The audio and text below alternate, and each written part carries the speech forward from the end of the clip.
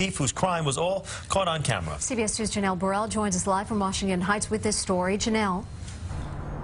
Yeah, and Mary, in the surveillance video that you're about to see, you'll see just how bold this suspect was. It was the middle of the day. He walks right into that church and takes that painting valued at about $5,000.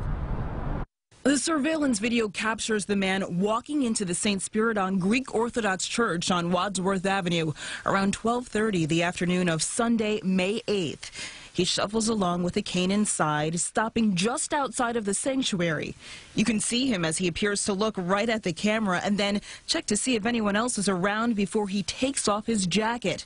Then watch as police say he takes the religious painting, wraps it in that jacket, and then walks right out of the church. Investigators say the man is about 65 years old and church officials do not know who he is. They're not sure what the man plans to do with the valuable art, but police are hoping these images of the brazen thief will lead to his arrest and help the church get their painting back where it belongs.